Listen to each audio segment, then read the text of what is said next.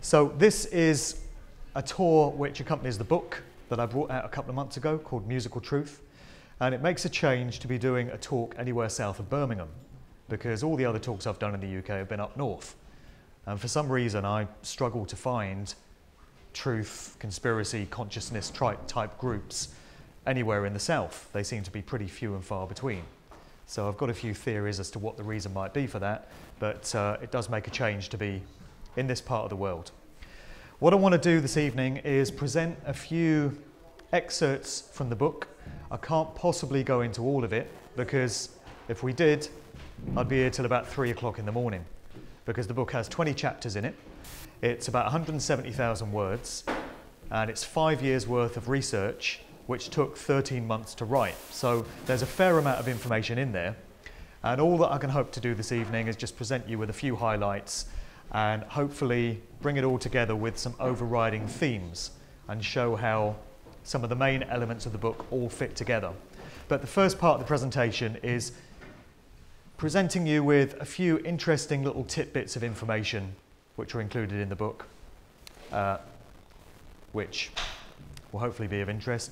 And then the second part is bringing it all together by way of looking at some overriding themes and concepts. And we get a little bit metaphysical and spiritual in that part. We're bringing in concepts such as free will consciousness, consent, and natural law. And hopefully it will all fit together and make sense as we go on. But first off, the last few talks that I've done, I've started off with some stuff about Prince, because it's kind of topical.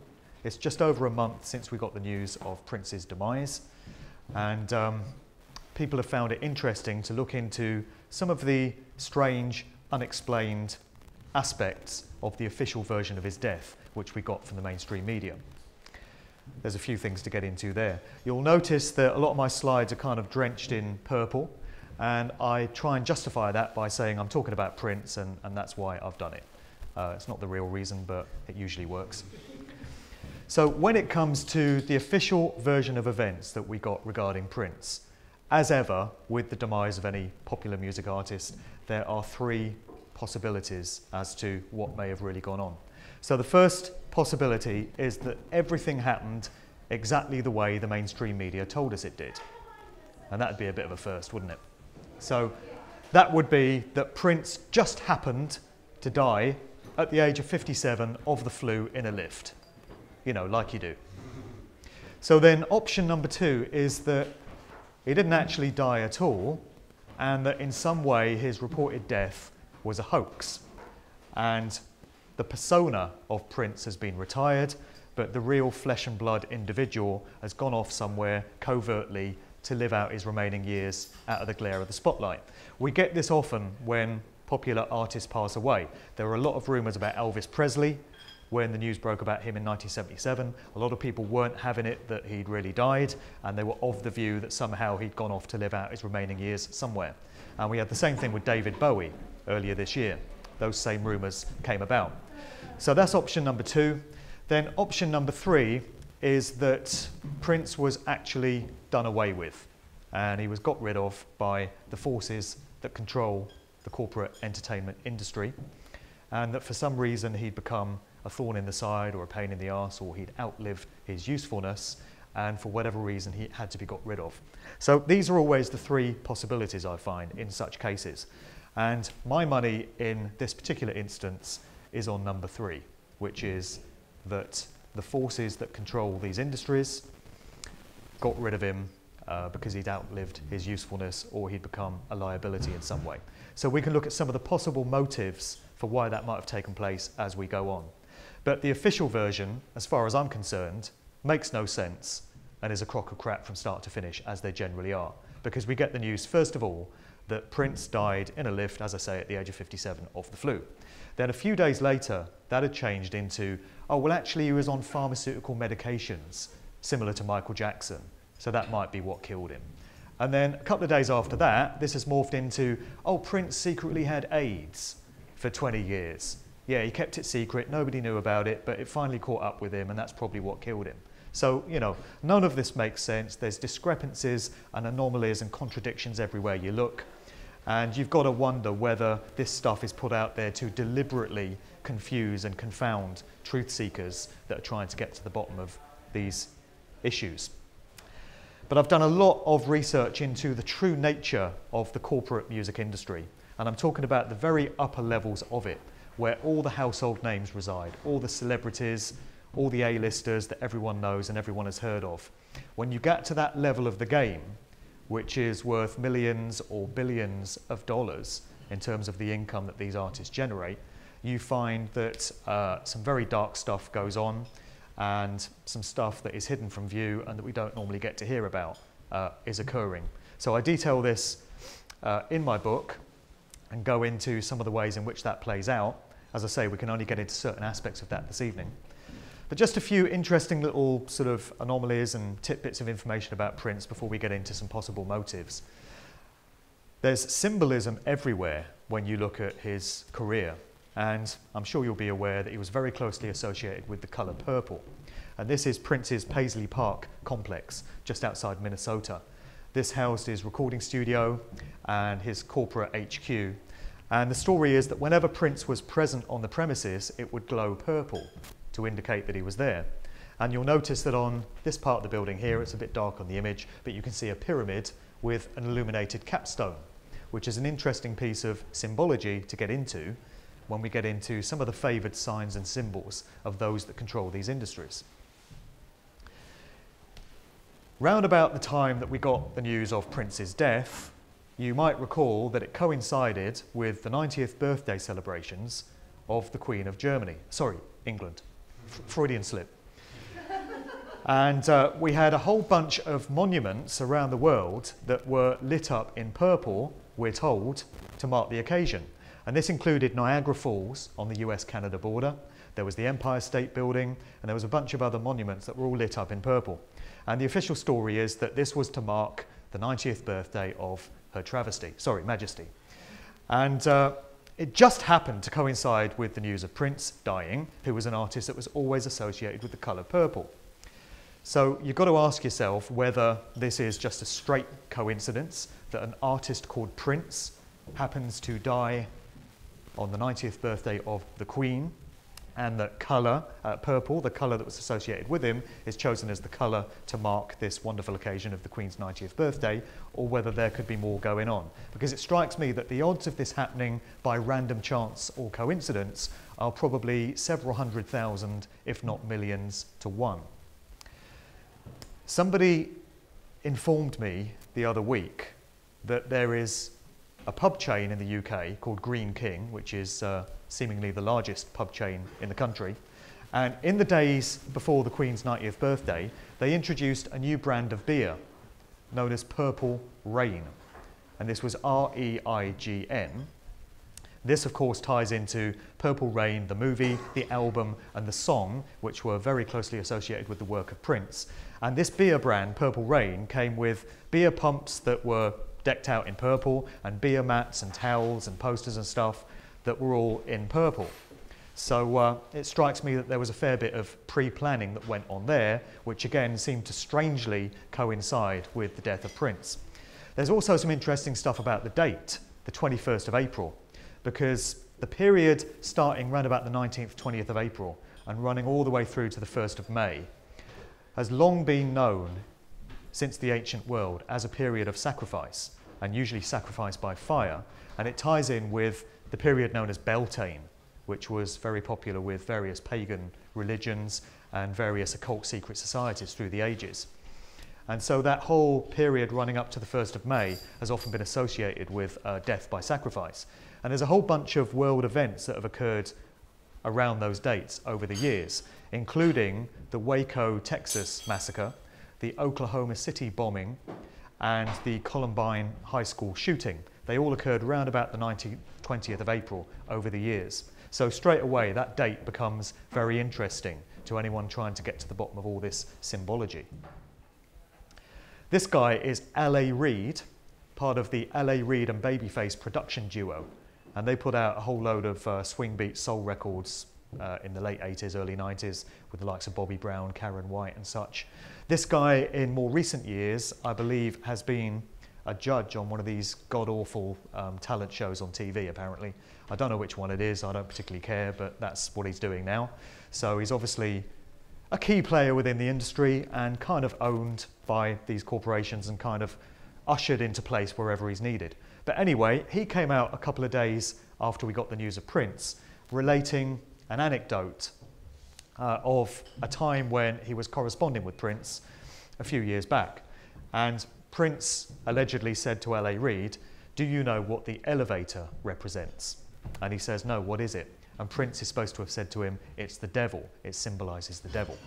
So the elevator becomes interesting when you factor in Prince's song "Let's Go Crazy," one of his most famous. It's got a lyric in it where he says, "We ain't going to let the elevator bring us down. Let's go crazy, punch a higher floor." Talking about the elevator in that song, and then we get the news that he just happens to have been found dead in an elevator. So that's kind of interesting, given that Prince allegedly said that it symbolised the devil. Also, when you get into the etymology of the word elevator, as somebody pointed out to me in an email the other day, you can break it down, and the first syllable is El, E-L, which in Hebrew means God, and then we get into words like Elohim and such. And then the second part of the word Vater is also similar to Vader, as in Darth Vader, as in father, and other kind of implications there. So it's an interesting word to break down in terms of what it may symbolise, and it seems to be very closely associated with what happened to Prince. So you're probably aware that round about the mid-90s, Prince requested to be known by way of this symbol, and he kind of renounced his artist name. There was a period where he was known as the artist formerly known as Prince, but there was also a period where he wished to be known by way of this unpronounceable symbol. I did a podcast the other week with an American researcher by the name of Freeman, who gets into symbolism a lot and occult symbology, and I asked him what his interpretation was of this symbol, and he said it's basically hermaphroditic and androgynous, representing a bringing together of the masculine and feminine elements in nature. So you see both male and female elements at play in the symbol. And there's also elements of the Egyptian Ankh, the symbol of life, going on there. So a very interesting symbol for him to have chosen. And when it comes down to why Prince chose to be known that way, we're starting to get into some possible motives as to why those that control the industry might have decided he'd outlived his usefulness and he was no longer required. So this was all tied into a long-standing legal battle which Prince entered into with his record company, Warner Brothers. And straight away here, I'm reminded of the legal wrangles that Michael Jackson had with the Sony Corporation going through the 90s into the 2000s. Michael Jackson famously referred to the Sony Corporation as evil, and he referred to the Sony CEO, Tommy Mottola, as the devil. He was calling a spade, you know, wasn't mincing his words. And there's a lot of parallels between Prince and Michael Jackson when you get down to it. So they were both born in 1958. They both came from abusive households, reportedly, and had a lot of trauma and turmoil in their childhood.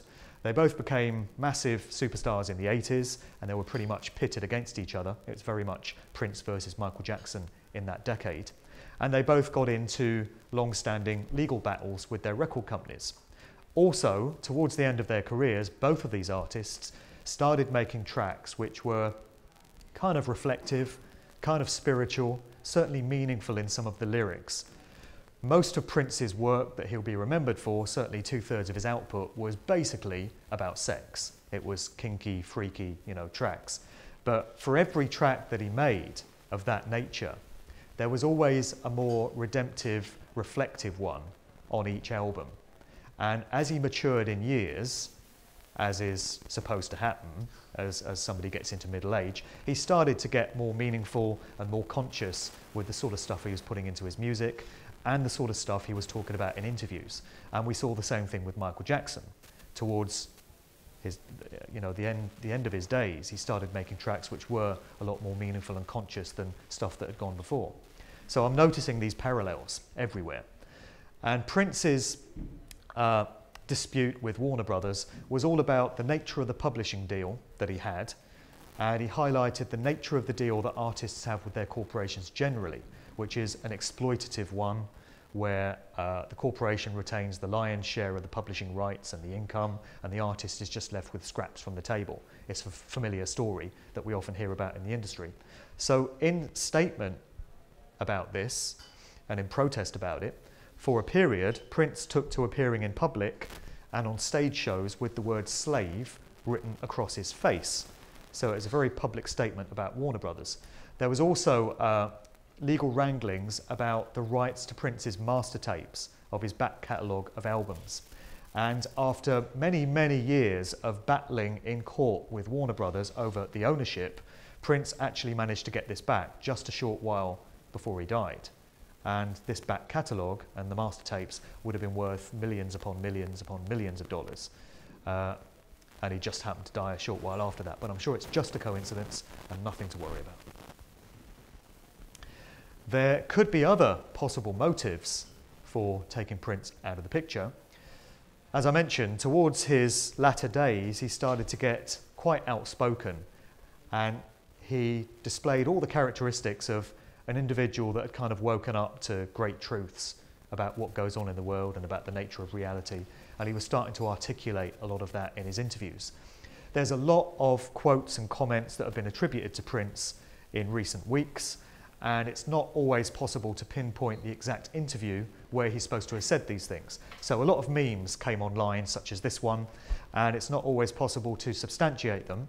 But if this is a genuine comment that he made, the genocidal Jews that I've encountered in the music business are the reason that I never played Israel, then you can understand why that might have pissed off one or two people in the upper echelons of the industry. Well, absolutely. Indeed. There are other comments which we can know for sure that Prince did make because the evidence is there, such as this video, which you can get on YouTube, of an interview that he did on a chat show in 2009 with a host called Tavis Smiley. And during this chat, Prince, pretty much out of nowhere, spontaneously starts mentioning chemtrails. And he's talking about the work of Dick Gregory, who's a long-standing US comedian turned activist.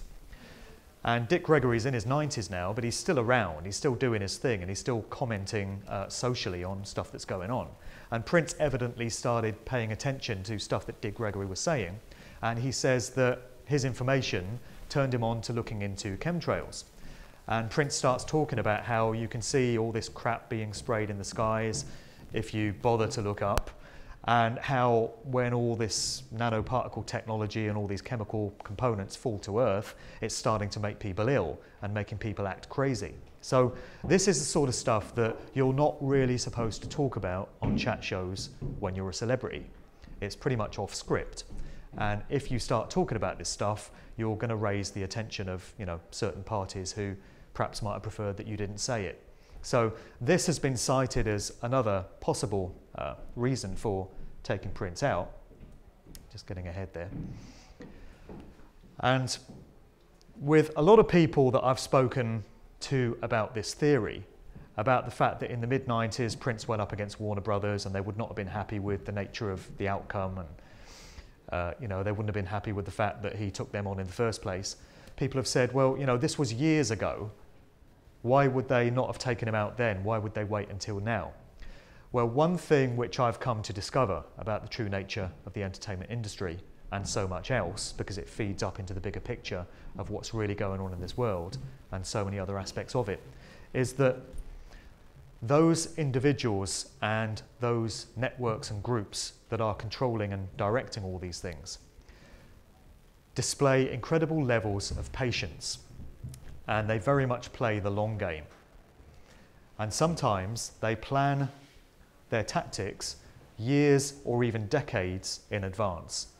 So to me, it's perfectly feasible that if Prince got up the nose of certain parties 20 years ago, they could well have borne a grudge for 20 years and sat on it and decided when the time was right for them to, bring it to closure.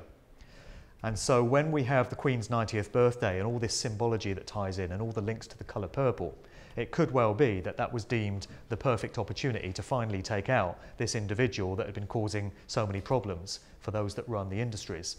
You come to realise that the controllers are absolutely steeped in dark ritualistic activity, and they adhere to a religious belief system which goes back a very long way into the ancient world and is very much connected with the dark influence of Saturn. The planet Saturn is key to a lot of it, and we see this in much of the symbolism that's displayed. We'll see some of it as we go on. So that's just some interesting little bits and pieces about prints which introduce us to the true nature of the upper levels of the corporate industry, what they really represent, and the nature of the deal that artists have with these corporations. So if you play the game and if you stick to the agenda and stick to the script and do what's required of you, you can have a very long career, you can be very wealthy, and you can achieve fame and fortune. But if you decide to exercise some conscience and some humanity, and if you decide to try and go your own way, unfortunately, it appears that there's a heavy price to pay. And we've seen many examples of this through music history. You know, why is it that John Lennon and Bob Marley and Jimi Hendrix, and to a certain extent Michael Jackson, Whitney Houston, Peter Tosh, Phil Oakes, and so many other artists that have met early deaths, just happen to be the ones that have put out messages that are conscious, meaningful, unifying, uplifting, you know, politically relevant and commenting on social situations. Whereas the ones that just put out straight garbage tend to stick around for quite a long time. What's your opinion on the comments that he made in Amsterdam on stage regarding Osama and 9/11? Yeah. That was like a couple of years ago. You trekked. Yeah, this was December 98. Yeah, exactly. So he's doing a stage show in the Netherlands. I think it's 23rd of December 98. And at the end of the concert, he goes into this spontaneous kind of jam session. And he starts saying, I've got to go home, y'all. I've got to get back to America. Got to get ready. Osama bin Laden getting ready to bomb. Osama bin Laden getting ready to bomb. And a lot of people have kind of written that off by saying, well, in 98, Osama bin Laden had already had the Oklahoma City bombing pinned on him.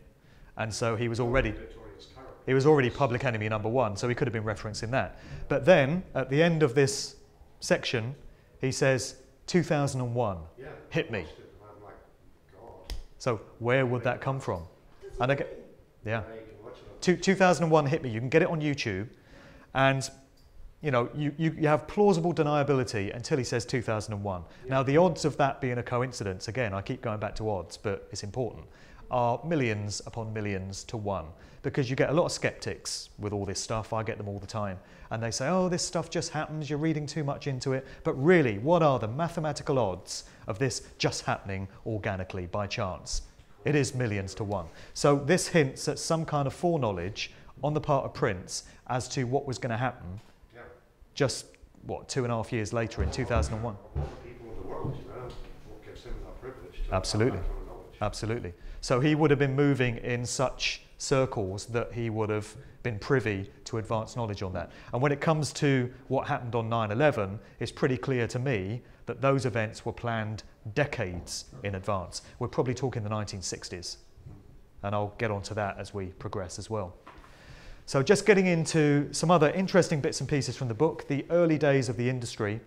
We're going back to the late 1950s all the way forward to present day. And we're looking at both sides of the Atlantic, because there was a whole load of stuff that was unfolding both in the UK and in the US in the same time period. And there are some consistent overriding themes which I found crop up time and time again when you're looking at the backstory of the industry going through the decades. So they include, and I'll try and remember them all, paedophilia and child abuse, dark occult secret societies, Satanism, the ever-present influence of Aleister Crowley, the notorious dark occultist, and the various secret societies that he was a part of and their teachings, a whole load of sirs. Be very suspicious of anyone who's a sir, I would suggest, and a whole load of lords as well. The same goes for lords. When it comes to artists and those close to them, So managers, loved ones, partners, family members. We get a whole load of suicides and a whole load of overdoses. And we also get, time and time again, family connections going back into military intelligence. So it might be the CIA, the FBI, MI5, MI6, the Pentagon, the Defense Department, the military, various arms of government. Time and time again, there are connections to prominent players in the music industry.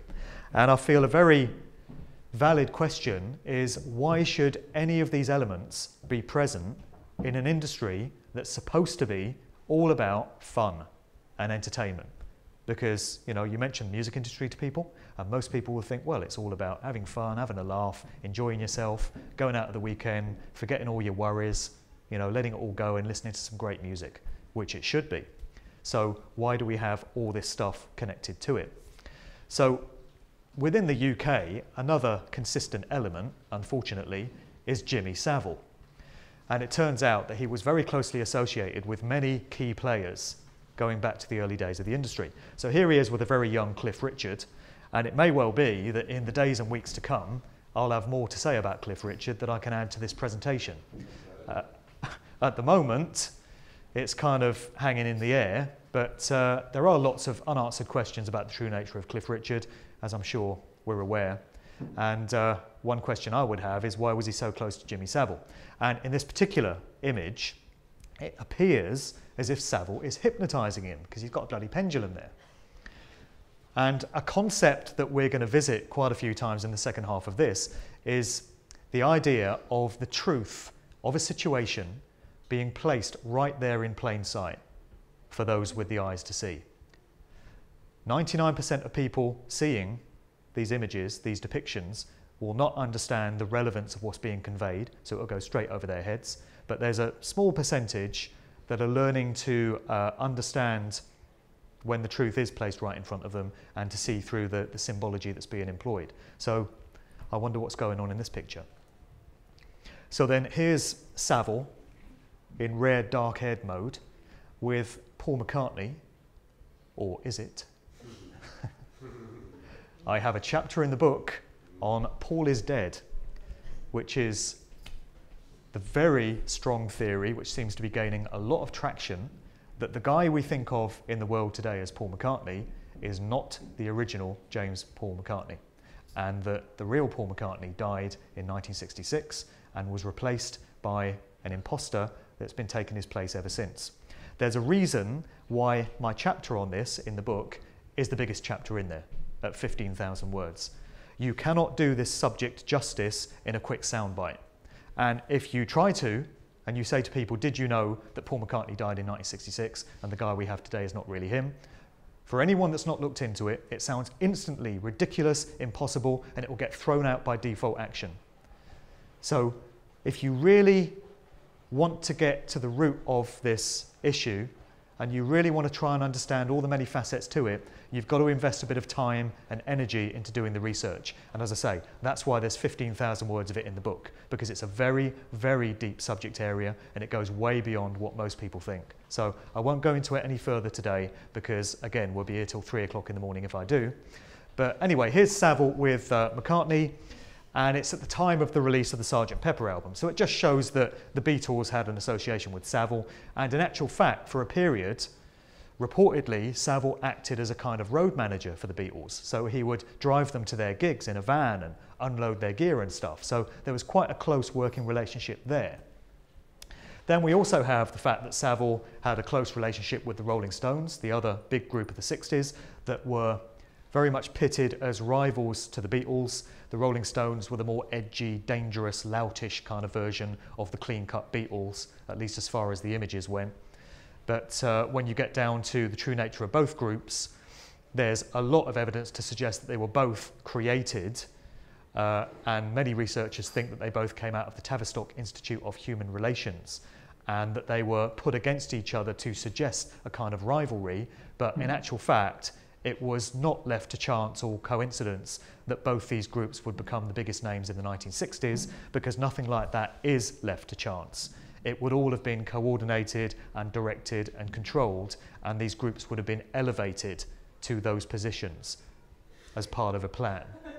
So again, we have Savile associated with Mick Jagger here, and then it turns out that Savile even was associated with Elvis Presley, or at least met him. And who knew this? You know, I showed this slide in the US at the Free Your Mind conference last month, and there were gasps in the audience because people are just starting to hear about the antics of Savile over there, and they were shocked to realise that, you know, he met Elvis Presley. So it's all the key players of that time. Savile knew them all. And I'm sure we're familiar with Savile's backstory by now, how it ties into the royals. He was a close personal associate of Prince Charles. What's that all about? Close personal associate of Margaret Thatcher, moved in very elite circles, and seemingly there wasn't anyone of that day that wasn't tied into him in some way. And we're getting into the BBC and the true nature of the BBC. And this is a statue which sits outside Broadcasting House, the iconic BBC building in London. It's from a Shakespeare play known as Ariel and Prospero, apparently. And those that are into Shakespeare and highbrow art and stuff look at this sort of thing, and they'll you know, explain to you what it expresses and what it represents and stuff.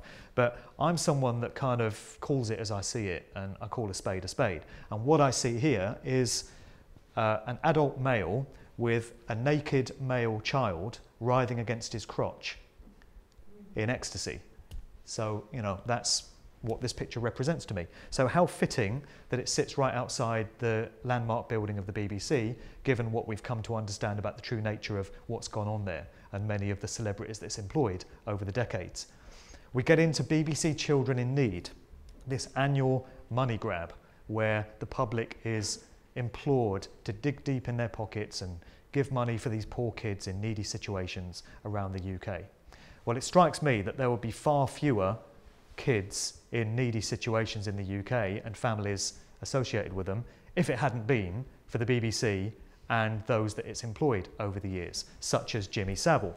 So how mocking is it that Savile was actually wheeled out as the public face of Children in Need for a number of years, and he's the one there on screen saying, come on folks, you know, help these poor kids out.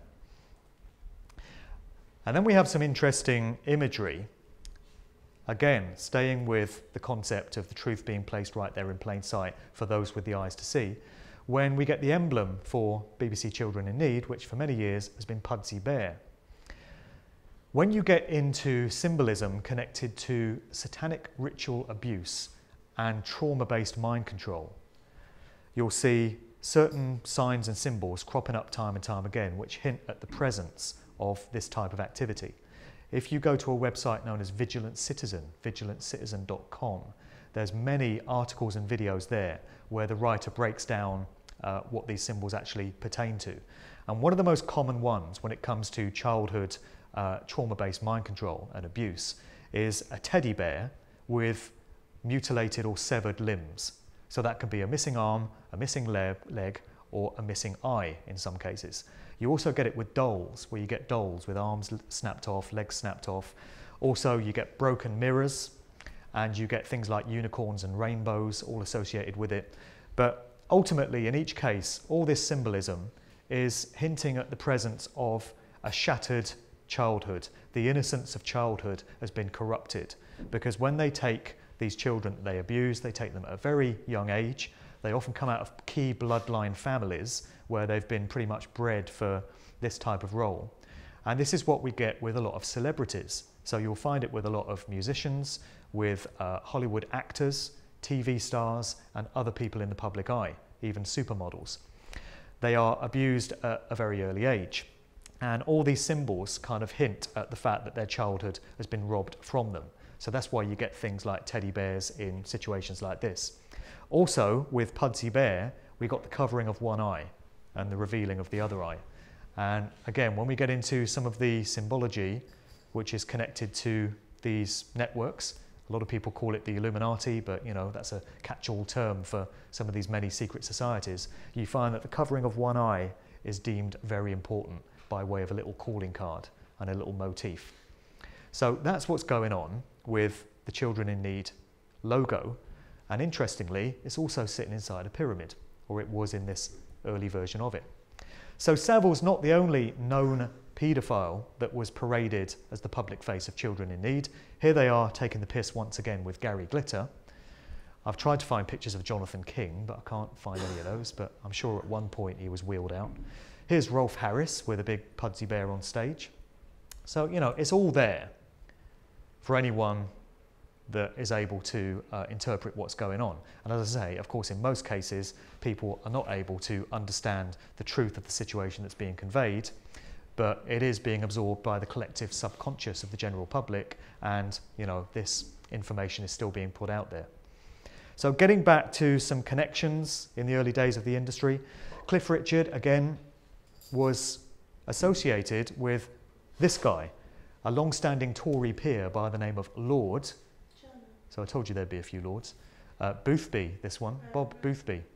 But Jana, yeah, peas in a pod, basically. And if anyone's seen the recent movie on the Krays called Legend, where Tom Hardy plays both Krays, Bob Boothby is portrayed in that movie in a not particularly flattering way. You know, bit of a freak. Then we get into the fact that Cliff Richard, Jimmy Savile, many of the producers that were prominent in those early days of the industry, such as Joe Meek, Brian Epstein of the Beatles, a guy called Kit Lambert, and so many others, were all in an interconnected, synchronistic way tied in to the Kray twins. And there are ties also going into Winston Churchill as well. It's an amazing tapestry of overlapping threads that just goes everywhere. And I go into further detail in the book. A lot of it came from an article that was put out by a former British intelligence operative by the name of T. Stokes. And it was picked up on later by a writer called Chris Spivey that you might be familiar with. And Spivey kind of embellished this article and put it out there on his website a few years ago.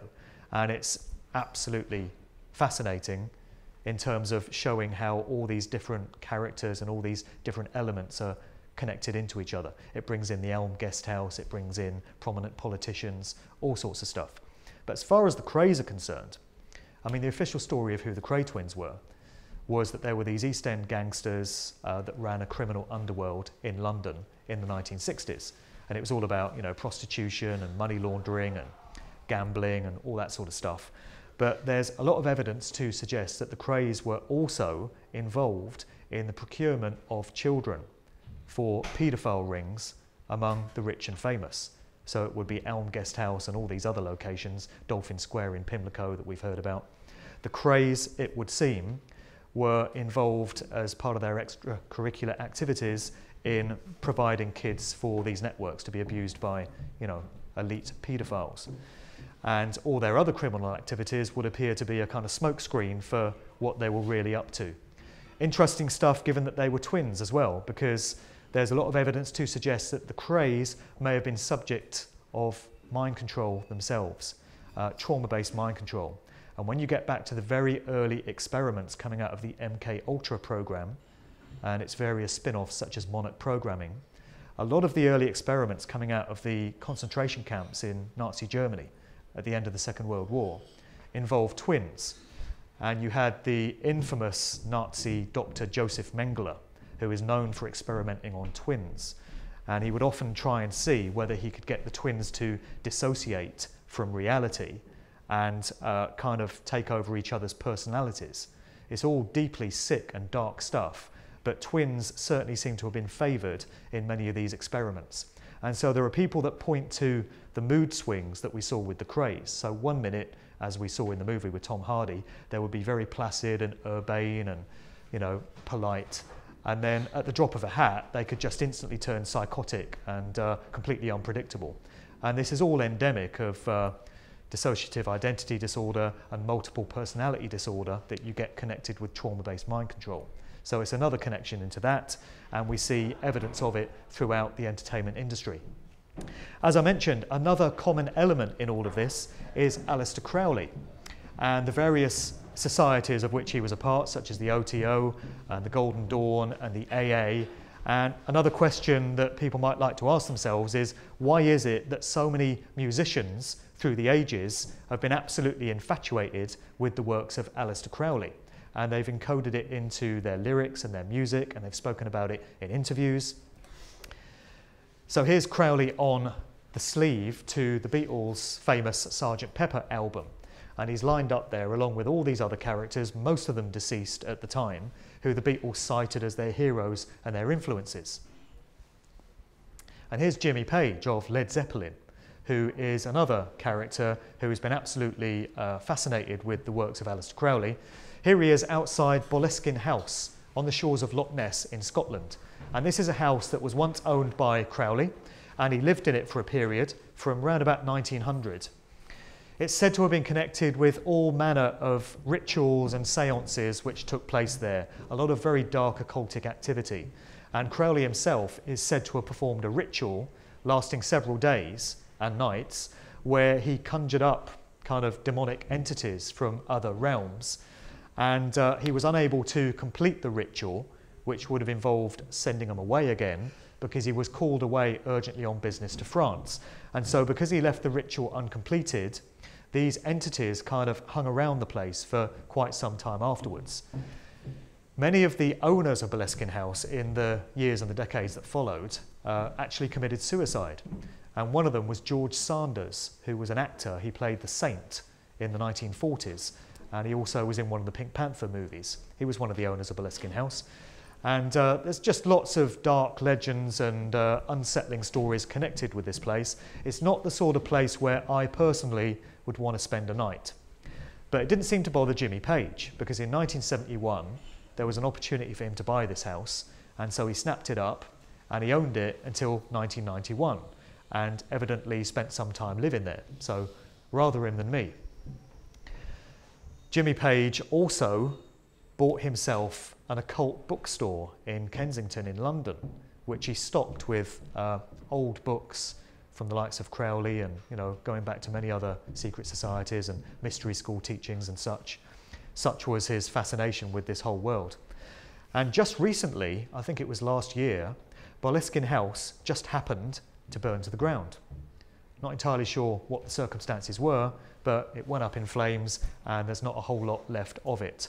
So a very interesting end to a place with a quite fascinating and checkered history. Other artists that have been fascinated with Crowley as well include David Bowie. He included a reference to the Golden Dawn and to Crowley in the song Quicksand. Also Elton John, Daryl Hall and John Oates, of all people. Daryl Hall has been very much into the works of Crowley, and he's stated in interviews that he sees himself as a latter-day Crowley, kind of continuing his work.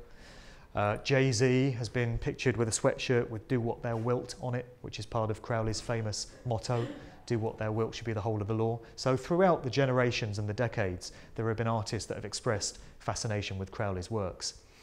As an interesting aside, Crowley was also associated with Ian Fleming, the creator of the James Bond novels. And Crowley worked for British intelligence for a time, seemingly alongside Ian Fleming, who worked for naval intelligence during World War II. So there's connections everywhere you look. Getting into a little section on the Rolling Stones, there's a lot more to say about the Beatles, and I've got a chapter in the book on the kind of esoteric and occult aspects of the Beatles. But the Rolling Stones are not to be outdone by them, because for everything you can find to say about the Beatles, there's a whole load more to say about the Rolling Stones in terms of aspects of their public persona and stuff that went on behind the scenes. One of their most famous songs is "Sympathy for the Devil," which is some interesting themes to get into. And one of their most famous albums was this one, which was called "Their Satanic Majesty's Request." And the cover design for it is very reminiscent of Sgt. Pepper from the Beatles. It's kind of an homage to it. So this album came out in December '67, whereas Sgt. Pepper had been June '67. And there's all kinds of stuff going on. We've got Saturn up here, bearing in mind the reverence that these occult secret societies and networks show towards Saturn. There's a blood red depiction of Saturn there, and there's Mick Jagger with a wizard's hat with a crescent moon on it, and all sorts of other stuff going on as well. When it comes to the Rolling Stones, a consistent factor through their career has been the presence of sudden death. And there was an element of this at a very notorious concert that they performed in December 1969 in Altamont in California, the Altamont racetrack. So at this concert, the Stones are performing on stage. they've just completed Sympathy for the Devil, and there's kind of rock music legend has it that they were performing Sympathy for the Devil while this event occurred. In actual fact, they'd moved on to the next song, but they just performed it. And what happened was this 18-year-old lad, you can't make it out too well on this image, but he's right here. This 18-year-old black guy by the name of Meredith Hunter was stabbed to death right in front of the stage as the group performed. Security for that day, or security, was supposed to have been handled by Hell's Angels, and there's a question, you know, what the hell were they doing in charge of security and not doing a very good job of it? And so this has led many commentators and researchers to question whether the stabbing of this guy was some kind of ritual sacrifice that was planned for, and that the group would have been in the know as to it going on. Because there were many unsettling aspects to that day. There are people that were at the concert, and there are fellow performers such as Grace Slick of Jefferson Airplane, who made comments about how there was this real dark air of foreboding over Altamont that day, and it just seemed very menacing and unsettling. And there were astrologers that had commented on how the planetary conjunctions of that day made for some very dark influences, and it was really not a great idea to be holding a rock concert on that day. So it's all kind of interesting elements which raise questions as to whether this was a planned for event. I'm just going to skip ahead one here. This is Brian Jones, who was the founding member of the Rolling Stones. He put the collective together before Mick Jagger and Keith Richards came on board. And Brian Jones became a very early member of what's known as the 27 Club. The 27 Club is the amazingly high number of musicians who just happen to have died at the age of 27 for one reason or another. So among their number, we also have Robert Johnson, the blues musician.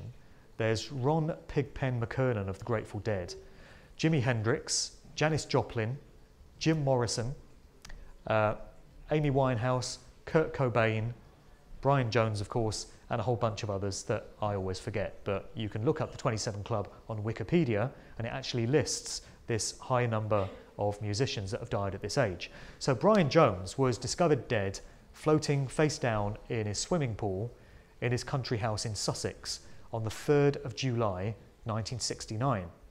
And it was 2 years to the day before Jim Morrison was discovered dead, we're told, in a bathtub in his apartment in Paris on the 3rd of July 1971, exactly 2 years later. Jim Morrison died at 27, Brian Jones died at 27. This raises all kinds of interesting questions as to whether this could have been some kind of deliberate offing or some kind of ritual sacrifice in line with these agendas that these controllers seem to stick to. Just an interesting little tidbit regarding Brian Jones before we move on. He was involved in a drugs bust in, I think it was 1967, at the same time as Keith Richards and Mick Jagger got a visit from the police on exactly the same day. So Brian Jones in his Sussex house got a drugs bust from the cops, and he was found guilty of possession of marijuana, and the case went to court. And as he was leaving court, photographers caught a glimpse of the car that he left in, and the 3 numbers at the end of the registration plate on the car just happened to be 666. And this isn't the first or the last time that the number 666 crops up in this interesting backstory of the music industry.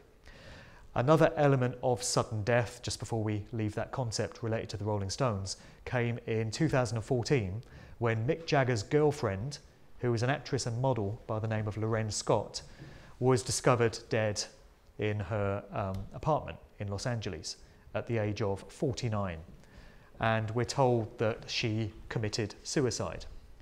The night before she committed suicide, she held a dinner party for a whole bunch of friends who said she was in great spirits, she was very wealthy, her career was going great, but for some reason the next day she just felt to strangle herself with a silk scarf, we're told. So nobody really saw that one coming, least of all Mick Jagger, possibly.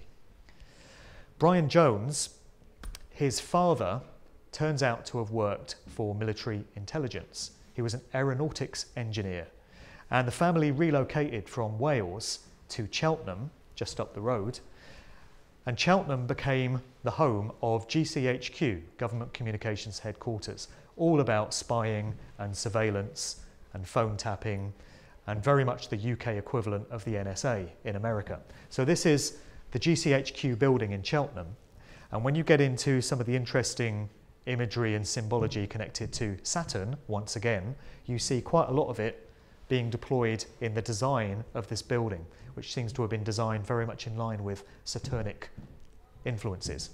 So is it coincidence that Brian Jones's family, bearing in mind the nature of his father's work, just happened to end up in Cheltenham? Interesting question. And it ties into other elements of prominent musicians and pop groups having family connections back into military intelligence, as I mentioned at the start. Here's an interesting one. I picked up on this story from the late Dave McGowan, who was an author and researcher who did a lot of great work, specifically into the groups that came out of Laurel Canyon in Los Angeles in the mid to late 60s. We're going to get onto a bit of that shortly. But he related this story in a podcast a couple of years ago, and it concerns a long-standing career CIA guy by the name of Miles Copeland. And Miles Copeland had 3 sons. This one, Miles Copeland Jr., they're not very imaginative with their names, these Americans. So this one was Miles Jr., and he started a record distribution company by the name of International Record Syndicate. So you can see the initials down here on his t-shirt, IRS. So then there was another brother by the name of Ian Copeland, and he started a music management company, and the initials for it break down as FBI. And then the 3rd son was Stuart Copeland of the Police. So we have a situation where we have a CIA guy who has 3 sons, and they all become active in the music industry, and they start outfits known as the IRS, FBI, and the Police. Are they taking the piss? So this is Dave McGowan, and unfortunately he passed away last year, 22nd of November, the anniversary of the Kennedy assassination, from cancer, we're told. And this is his famous book, bringing together all his findings regarding the artists that came out of this neighborhood of Los Angeles, up there in the Hollywood Hills, known as Laurel Canyon. We're talking the counterculture scene and what was known as the hippie era, pretty much from 1965 onwards, going forward to the tail end of the 1960s. The music in that period started to change, and there was this genre known as folk rock, which emerged out of Laurel Canyon. And there were a whole bunch of artists which, for whatever reason, just seemed to flock magnetically to this particular area. And McGowan has pointed out that prior to 1965, there was absolutely no music history to that area of Los Angeles at all. There were no clubs, there were no recording studios, no musicians were based there. But for some reason, from 1965 onwards, artists were flocking from all over the United States. They were coming from Canada, they were coming in some cases from the UK, and they were all being drawn to Laurel Canyon. And pretty much overnight, you had a whole industry there. All the prominent musicians of that scene were basing themselves in this small neighborhood. So it goes from the Byrds to the Eagles to the Mamas and the Papas, Crosby, Stills, Nash and Young, the Beach Boys, Buffalo Springfield, Captain Beefheart, the Flying Burrito Brothers, Joni Mitchell, and a whole bunch of others that I forget. But pretty much every prominent artist of that era were basing themselves out of Laurel Canyon.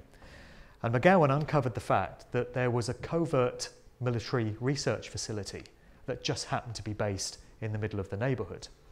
And when he did a bit of further digging into the family backgrounds behind all these musicians that helped shape and mold that whole counterculture hippie scene, he discovered that in pretty much every case, with no exceptions, the fathers of these musicians were employed in some way by military intelligence. So again, it's the CIA, the Defense Department, the FBI, various police departments, various aspects of the government. And he put forward some pretty startling examples. The main one, which you may or may not have heard of, concerns Jim Morrison of The Doors. So Jim Morrison was always put out there as this iconic rock god. He was like the poster boy for the anti-war generation, anti-Vietnam War, counterculture, anti-establishment, articulating all the angst and the dissatisfaction that the youth had in that era with the establishment, with the older generation. That's pretty much the image that has gone down with Jim Morrison, and that's what he became an icon for.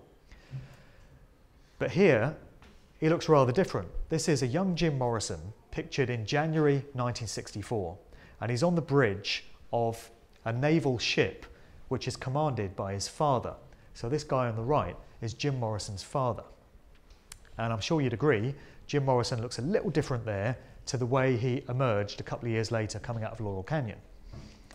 So this is Jim's dad, and his name was Admiral George Stephen Morrison.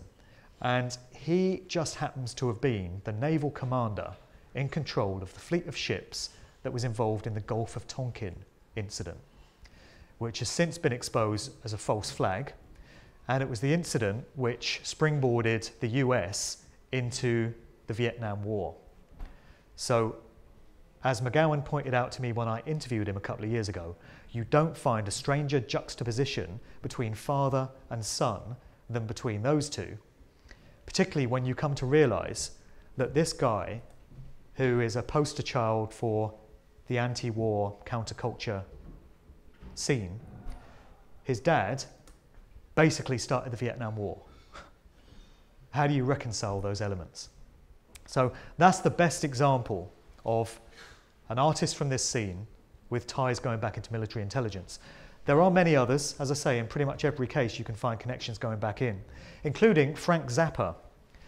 Frank Zappa's father was involved in chemical weapons research. He was a bioweapons engineer, and he worked out of the Edgewood Arsenal military base. And according to McGowan, Frank Zappa was actually born on that base. And Frank Zappa's wife, Gail Sloatman, attended naval kindergarten when she was 5 or 6 years old with a young Jim Morrison. And he points out that 20 years later, you know, he emerges out of Laurel Canyon as this larger-than-life rock god, and she emerges out of Laurel Canyon as the wife of another larger-than-life rock god. What are the chances of that happening by accident? So, again, we're seeing the evidence of a hidden hand directing events behind the scenes here. I should point out that with Frank Zappa, I spent last weekend in the Netherlands at an event called the Open Mind Conference. And there were a whole bunch of speakers and researchers there. And one of them was Max Egan. I don't know if people are familiar with Max Egan, Australian guy. Great researcher, great speaker. And I spent a lot of time with Max, and we were chatting over dinner. And he's a big Frank Zappa fan. Max is a musician himself. Zappa is his hero, and he's studied all his music, he's got all his albums, and he is not having it that Frank Zappa was a knowing kind of participant in what appears to be this exercise to mind control and socially engineer an entire generation, going from the fathers through to their sons. That certainly appears to be the case with all the other artists, but Max pointed to many of the lyrics that Frank Zappa put in his songs and many of the statements that he made in interviews, which hint at him being a very consciously awakened individual and somebody that absolutely understood how the game is played, who's really controlling things in this world. And he wasn't happy about it, and he didn't want to be a part of it. You know, he took every opportunity to warn people and advise people as to what was going on and as to the true nature of the establishment. So I'm certainly prepared to accept that that may have been the true nature of Frank Zappa, and that he was caught up in this whole thing by nature of who his dad was, but he by no means went into this whole thing willingly. But the implication is that rather than something that evolved naturally and organically and was a grassroots movement coming out of California at that time, and it was young people just expressing themselves the way they spontaneously felt to, the whole scene, the whole hippie era was manipulated and controlled and was an exercise in military intelligence. And it was being achieved through these families, with the kids being put to use in prominent positions as musicians, also as Hollywood actors, to kind of mind control and steer the entire youthful generation of that time down a certain path, away from any kind of activism in anti-war protests and such, or any other civil protests that were going on at the time, and away from any other kind of activism, just towards this ethos that was around at the time of turn on, tune in, drop out. Because the music changing and becoming psychedelic, and by the way, we saw aspects of this happening in the UK exactly at the same time as it was playing out in California. So from sort of 1966 onwards, the music of British groups started to change. Most noticeably, the Beatles. You can divide the Beatles' career into two parts, pre-66 and post-66. So prior to 1966, the Beatles were making pleasant pop songs that your auntie and your gran could sing along with. She loves you, I want to hold your hand, please please me. And then after 66, their music started to get very experimental and went off down a very different course. So you had things like Lucy in the Sky with Diamonds, Revolution Number 9, I Am the Walrus, and all these really tripped out there songs. You also had other groups like Pink Floyd coming onto the scene, who were very psychedelic in their early days before their music changed. Even Status Quo were very psychedelic when they first came out, before they settled on their chosen sound. And so back over in the US, at the same time as all this music was changing, you had the arrival of LSD everywhere. And this guy, Dr. Timothy Leary, was largely responsible for the distribution of it. So he was a Harvard professor, and he came out presenting himself as this acid guru that was encouraging all these kids to trip out on acid and explore their consciousness and go on this amazing journey of discovery with all this groovy psychedelic rock music as the soundtrack to it all. Well, it turns out in later years that Timothy Leary was an asset of the CIA, and he admitted that in interviews himself. So rather than the public persona that he portrayed, it would appear that he was sent into this scene as part of a mission by the CIA. There was another character around at that time by the name of Ken Kesey, and he was the author of the novel One Flew Over the Cuckoo's Nest, which was later made into a movie with Jack Nicholson. Ken Kesey, for a time, rode around California and other parts of the US in a psychedelic painted bus, which puts me in mind of the bus that the kids went around in Scooby-Doo. And it was known as Ken Kesey and his Merry Pranksters. So he had this troupe of freaks that went around with him, and they were distributing free LSD to all the kids in all these areas. A pertinent question would be to ask where it all came from, given that it was quite expensive to produce, but Ken Kesey seemed to have an endless supply of it. And it turns out that Kesey himself, as well as almost certainly being a victim of trauma-based mind control and coming out of the whole MK Ultra scene, was also an asset for the CIA and worked for them as well. So we have another link going back into that organisation as well. It seems to me that in the mid to late 1960s, the powers that be were absolutely doing a number on the generation that's come to be known as the baby boomers. So this is the generation that was born straight after the Second World War, mid to late 40s. They were coming of age in the mid to late 60s.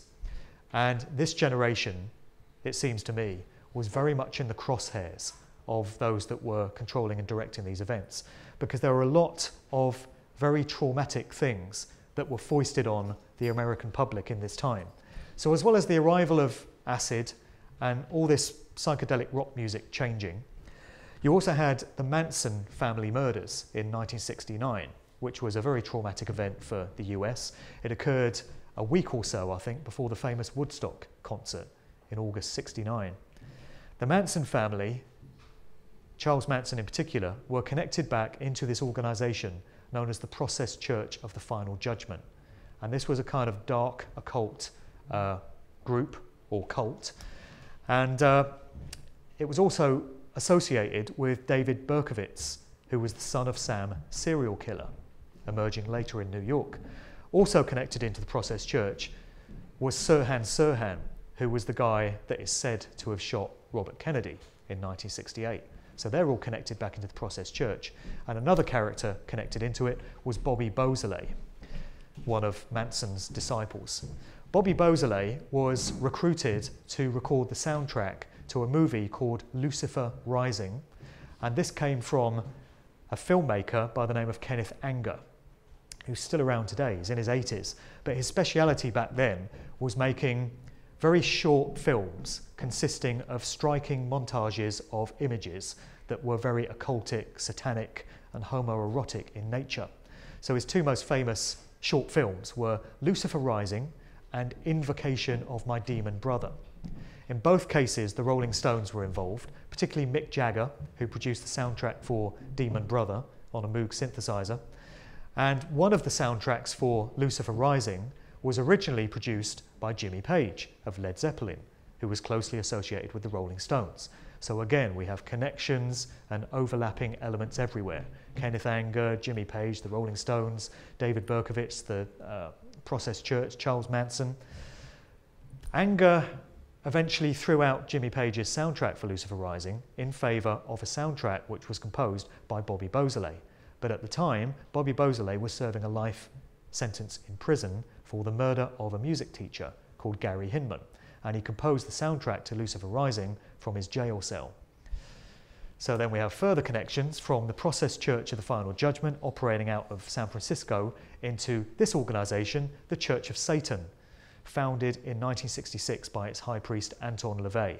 And there were a whole bunch of celebrities in the 1960s that were tied into the Church of Satan, including Sammy Davis Jr. and the actress Jane Mansfield. And in latter years, you've had Marilyn Manson, who's been ordained as a priest of the Church of Satan, perhaps not too much of a surprise. And Mark Ullman of Soft Cell is also connected to the Church of Satan. Who knew that? So there was lots of stuff going on in 1966, and it strikes me that there was something important about that year when you get into numerology and you get into symbology. So in 66, we had the foundation of the Church of Satan.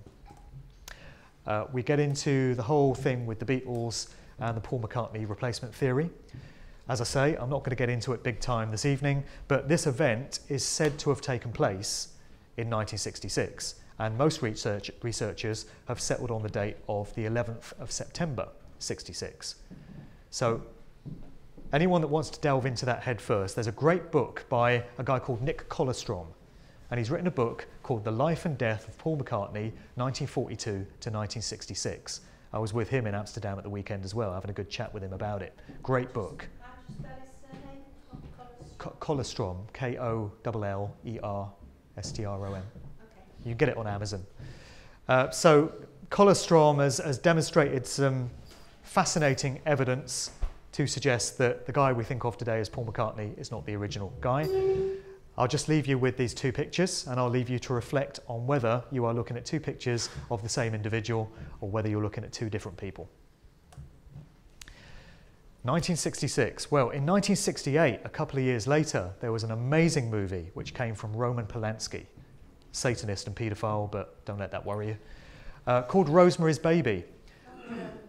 And I would suggest that the narrative of Rosemary's Baby, which is all about satanic cults and how Satanists hide in plain sight in society, and often people that have very respectable public veneers are actually involved in satanic ritual activity behind the scenes. I would suggest that Rosemary's Baby is telling you what really goes on, particularly with connections to the entertainment industry. Far from a work of fiction. Roman Polanski would definitely have been in a position to know. His wife was Sharon Tate, who was one of the victims of the Manson murders in August 69. Right. So an interesting image here which promoted the movie Rosemary's Baby, which absolutely hints at trauma-based mind control when you get into some of the symbology employed there. Here's another one from Rosemary's Baby, the covering of one eye, which becomes very interesting. And Rosemary's Baby was set in the Dakota Building, this very gothic building in New York, up there near Central Park, outside which John Lennon was assassinated in December 1980. It's the same building. Lots of synchronistic links between the Beatles and Rosemary's Baby, Mia Farrow, Roman Polanski, when you really get into the synchro-mysticism of it. Rosemary's Baby, although it was released in 1968, in the narrative of the movie, it's made clear that it's set in 1966 because one of the characters points to a calendar of 1966 and he says it's year one. So something about 66 was deemed important. So this whole period of the mid to late 60s is absolutely fascinating to study because of all these social changes that were going on and all these kind of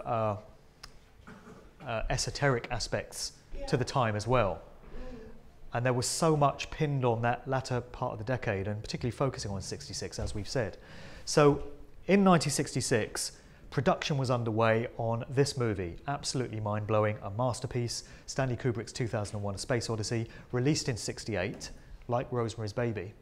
But it was a futuristic sci-fi epic, of course, and it tied in with LSD being foisted on the hippie scene, because there are stories of kids at the time who would be getting high on acid and then going into the movie theatre to watch this film and to absolutely blow their heads off with all the symbology that was in it. It's an amazing film to watch when you're straight, so what happens to you when you're on acid, I can't imagine. But there was some reason why Stanley Kubrick and Arthur C. Clarke chose to look forward 35 years to 2001 in which to base this film. You might expect that they would have chosen 2000 being the start of a new millennium, but for some reason there was something about 2001 that was deemed important. So did anything happen in 2001 of any note? Okay. Well, in actual fact, the start of the millennium, the real start, is 2001. So it's said, yeah. So we of course had this, the events of September 11th, and going back again to 66, construction on the South Tower of the World Trade Center was underway in 1966, and then 35 years later we get the events of September 11th, which we're all familiar with. And probably most people know by now that there were many, many depictions of what was going to happen on 9/11/2001 in the years and the decades leading up to that date, in movies, TV shows, cartoons, record sleeves, stage shows and the like. Hundreds and hundreds of examples of this have been cited. Here's just a few of them. All of these happened in the 1980s or the 1990s, a long while before 2001. And of course, the obvious implication is that those parties that directed the events of 9/11 and caused it to happen were in league with those parties that produced, ultimately, these movies, videos, TV shows, etc. How else to explain how hundreds of depictions of what was going to come to pass could be encoded into these works of popular culture? If we're talking of odds, we're probably into billions upon billions upon billions upon billions to one that this could happen by coincidence. Of course, it hints at foreknowledge. And yeah. Is Back to the Future and Right. Wire, they come out quite Many aspects of it in Back to the Future, for sure. crazy. Yeah, really. So predictive programming, the whole concept of it is all about placing the truth of what's going to happen in plain sight to give the general public an opportunity to know. They do it in encoded cryptic form so that most people couldn't be expected to understand what it is, but nevertheless it's there. Then we get into some more signs and symbols that we've seen commonly put out there by popular music artists through the years. And there are lots of them that crop up time and time again. So we have this one, a young Michael Jackson with this particular hand sign. Here's Beyonce from a couple of years ago doing the same thing. Here's a whole bunch of characters you may recognise. They just happen to be throwing up the same sign. And what we're told about it is that this sign is supposed to mean, okay, cool, everything's okay. And when you see people doing it, that's all they're saying. But when you get into satanic secret societies and the world of the dark occult, it becomes a method of communication. And it's another depiction of this number, which is deemed so important to those that are, controlling these institutions. It is 666. It's very much connected with Saturn. So Saturn is the sixth planet. Saturday is the sixth day of the week on which Saturn is revered. You have the hexagonal pattern at the North Pole of Saturn, six-sided, which is also a reflection of the six. And 666 ties very much into that. It's the number of the beast in the book of Revelation as well, of course. And for all these reasons, it's considered very important by these dark occult priest classes. This is Beats by Dre, the headphone range, which when you get the advertising literature, it appears to be a B for Beats, but actually it's just another depiction of 666, and Dr. Dre would be one to know. Here's an ad for an album by Drake, where you get the 6 and an all-seeing eye, so you get two symbols for the price of one. Here's another popular one that you see time and time again. Here's a few world leaders / manipulated stooges giving it this one. And this one has a public cover story as well. In deaf sign language, when the thumb is extended like this, it's supposed to mean I love you. So you have an I, an L and a U. And of course, Hillary and Bush and Obama and Cheney are just the people to say I love you, aren't they? Because they care like that. It's the horns, isn't it? Well, it is. There's another depiction of it. When you tuck the thumb in, it starts to take on a different meaning. It's known as the horned hand or the devil horns, and it's another method of communication or calling card of Satanists and dark occultists. So here's M&M giving you its true usage.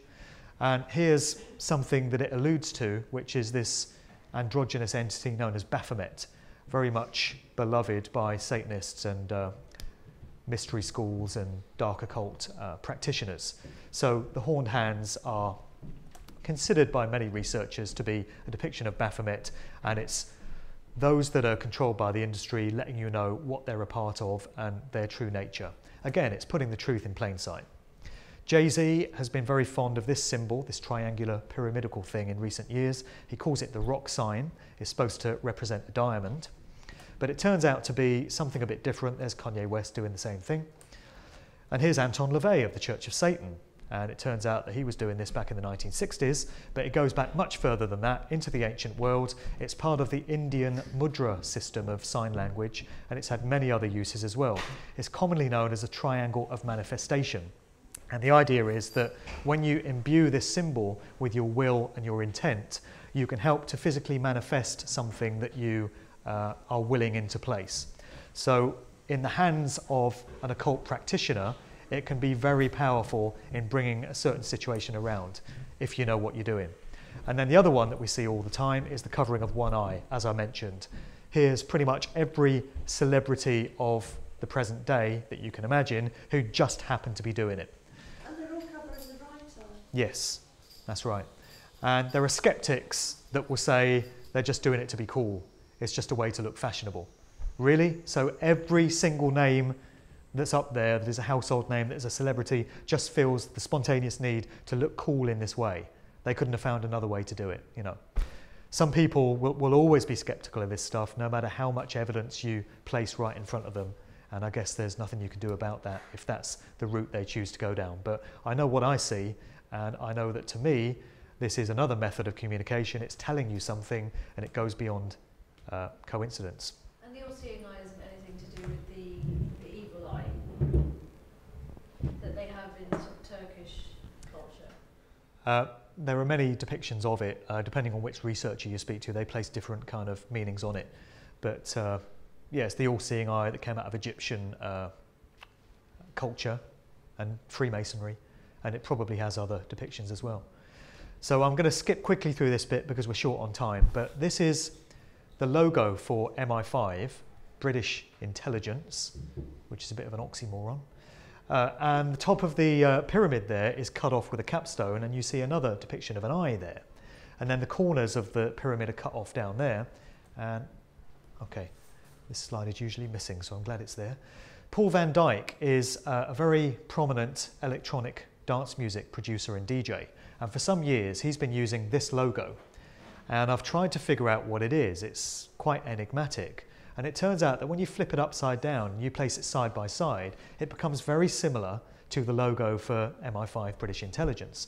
And he's not the only one to have used it. There's a Japanese dance music producer called Steve Aoki who uses a logo that's almost exactly the same. It's also like the set, square and compass, that first one, Michelle, which is well, Right. Masonic. Yeah. It's like that as well. Certainly got Masonic overtones, yeah.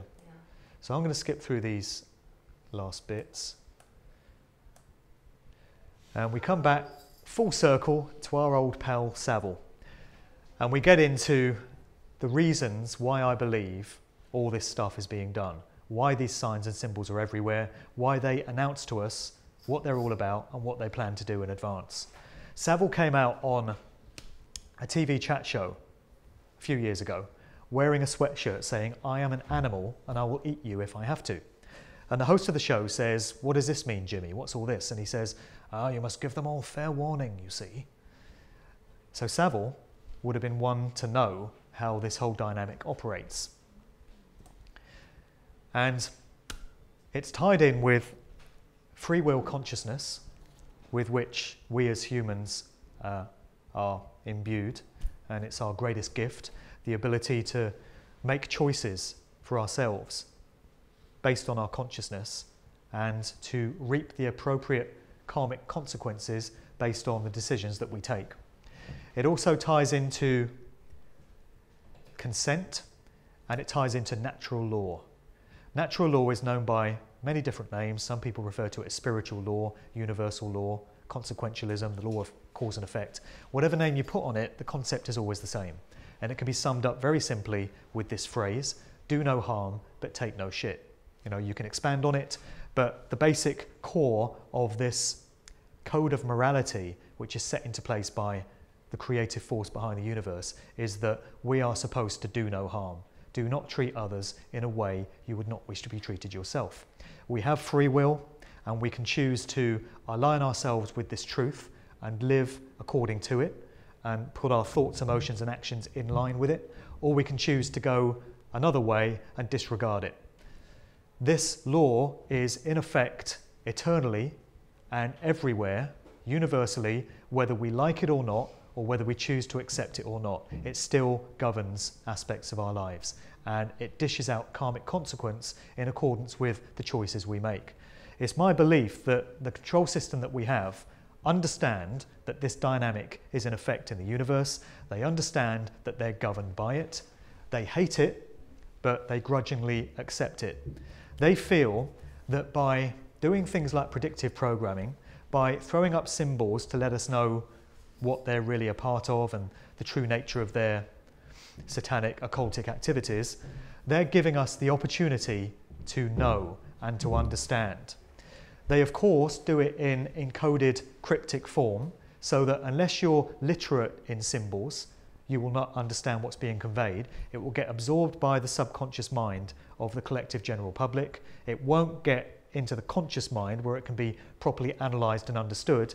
But nevertheless, they feel that by doing that, they've got our implied consent or tacit approval for what they plan to do. When we don't object to it and say, we're not having this, you can't do it, they take that as a green light to go right ahead because we've given our consent. To not say no is to say yes in their sick, twisted mentality. I would suggest that they've got it very twisted because we are talking about mentally ill psychopaths here who aren't very well. So it's understandable that they would have a twisted, distorted perception of how things work. But it is my belief, and the belief of many other researchers in this field, that they're observing this tenet of do no harm. So they feel that by telling us, by getting our unspoken consent, they've done no harm. And now the karma has been shifted to us because we've said we're okay with it. Undue influence and consent is what's really going on. And we get into how we overcome this then. You know, having understood the nature of what's been rolled out through the entertainment industry over the decades and what ties into every other aspect of human society and what has been governing life on Earth for a very long time. The way out of it has to lie in consciousness. And Aleister Crowley stated in his book of magic that magic with a K is the science and art of causing change to occur in conformity with will. This is a dynamic that the dark occult priest class that have been holding humanity in their grip for so long understand, and they put to practice. People often ask, how is it that what can only be a few tens of thousands of individuals have been controlling and manipulating the lives of the other 7 billion people on the planet for so long? How is it possible they can gain that level of control? They've done it through understanding the true nature of reality and through applying their will and their intent in accordance with it. They understand how this works, and they understand that if you direct your consciousness and your will into a desired situation enough, and if there is a certain number of you all on the same page, all in alignment, bringing your thoughts, emotions and actions together, then you can actually affect things which physically manifest and play out. And if you have a dark occult priest class in possession of this knowledge, keeping the rest of the human population in ignorance of it, then they can gain a major tactical advantage over everyone else. So the only way to overcome this is for large numbers of people to understand how all this works and to come together in their consciousness and to imagine and to will a better situation into existence for all of us, in line with natural law, with the do no harm dynamic. Because if everyone in the world were observing this simple rule, the golden rule, do no harm, then everyone would be considering whether an action they're about to undertake is going to impact negatively on someone else. And if it is, they don't undertake that action on the grounds that you wouldn't want it done to you. When you think about it, if everyone understood this golden rule, and if it was getting taught in schools, and it speaks volumes that it's not, then everyone in the world would have a better deal because everyone would be living in accordance with that truth. So imagine what would happen if large numbers of people, in understanding of how this all works, came together and pooled their consciousness in a positive way and focused on overwriting this version of reality that we currently have and have had for a very long time. You know, imagine and will a situation based on positivity and based on the higher vibrations rooted in love frequencies, as opposed to the dense, low, fear-based stuff that we've been living in for so long. We hear from so many scholars in this area that emotions and consciousness rooted in the higher frequencies of love are so many times more powerful than the dark, fear-based stuff and can overwrite it 1,000 times over. If only enough of the general population would come together and understand this. So it seems to me that the only way that we can undo the situation that we have is in higher consciousness and getting people to understand how all this works. There's a great phrase that I always finish with because I love this. If not now, then when? If not you, then who? So I'm ending each talk by pointing out that any one individual can be a part of the process that needs to take place for us to break the mind control and the spiritual enslavement that we're under. You don't need letters after your name. You don't need to have attended any prestigious university. You don't need to come from any particular walk of life. Any one individual with free will consciousness intact can be a participant in the process. And if not now, then when? Well, tonight at 10 o'clock or tomorrow morning over breakfast is as good as in 10 years or 100 years. You know, the process can occur any time enough of us want it, and anyone can be a part of the process that needs to occur to turn things around. I'm just about finished on time. As I say, this has just pretty much skimmed the surface of what's in the book. There's 20 chapters. I get into a whole world of things such as trauma-based mind control, transhumanism, how that whole thing is playing out, the systematic degeneration of hip-hop culture and black culture. I'm going into that. And there are 2 chapters at the end focusing on where the solutions lie. And again, that's all about free will consciousness, consent, and natural law. So I've got copies of the book available for anyone that wants to purchase one tonight. If you don't want to get one tonight, it's available on Amazon. You can look it up on there. Or if you want a signed copy from me personally, you can email me and we can make that happen. I think I'm hanging around for a while in the cafe upstairs if anyone wants to speak to me. £25 for the book. If anyone wants to speak to me or got any questions, I'll be hanging around for a while. But that's pretty much what I wanted to put across. And I'm pretty much on time, so thank you for listening.